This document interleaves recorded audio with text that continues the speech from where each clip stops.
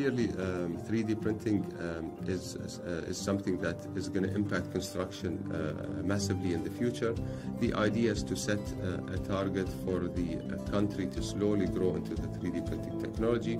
It will start at an incremental 2% growth on an annual basis until we reach our target of 25% and 30%. And the idea is to start with 3D printable parts that are actually being addressed in the market at the moment, whether it was door hinges or knobs or frames, until we gradually grow that into actual building material to reach the ultimate target. And the whole idea with this is to set targets, is to attract innovators from all over the world to come and see that the region is hungry for talent, hungry for new ideas, hungry for great minds to come here and test different ideas that they are passionate about and build them, whether it was 3D printing or any other technology, to help them grow within Dubai and the UAE.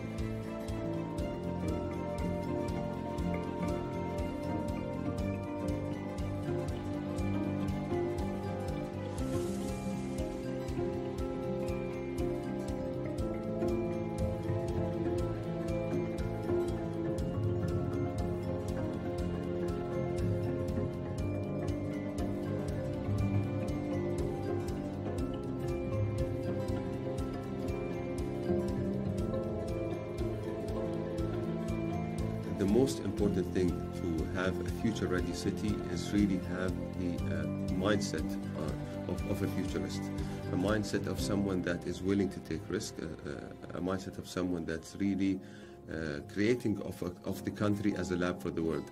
And that's simply the mindset of our leaders. They're accepting the risk, they're accepting innovations, and they're embracing different people from all over the world to really come and test new ideas in Dubai and the UAE.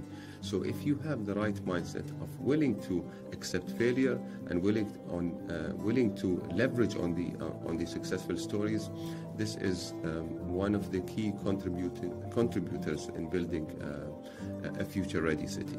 Our continuous 10x thinking and drive to be forward-looking will also continue, which means that by 2030 we will have plans to think of 2040 and 2050 and 2060 and beyond, to ensure that we're always a future-ready city planning for the future.